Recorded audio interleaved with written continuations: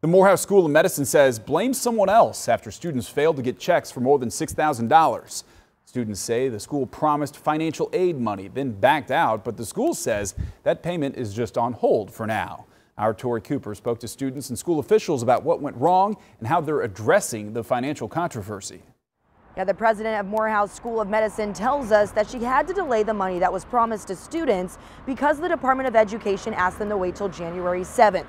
But they're now telling us they will do everything they can to make sure students feel supported. We did not break our promise. Morehouse School of Medicine President Valerie Montgomery Rice says the purpose of promising students $6,300 each was to help students address increasing costs in housing, food, transportation, insurance, and childcare brought upon by the pandemic. But she says that promise was met with some pushback by the U.S. Department of Education. And so that raised, I shouldn't say concern, but it raised a question to the Department of Education. Rice says the DOE was concerned that some of the costs may not be covered under the COVID-19 CARES Act.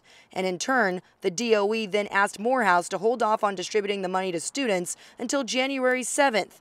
And they asked them to require students to show documentation demonstrating a financial need. It was supposed to be no strings attached, whatever need you may have. Students felt the school should have waited on that financial approval before making that promise to students. The school says other schools around the country were not required to get additional approval first. Morehouse says the DOE will also now require students to fill out a CARES Act emergency application form to receive $4,800. But students who qualify and can show proof of child care expenses will qualify for the full $6,300. The president also tells us that just since yesterday, they have received an additional 88 requests for this financial assistance. They say that they are working to get these approved for students by tomorrow.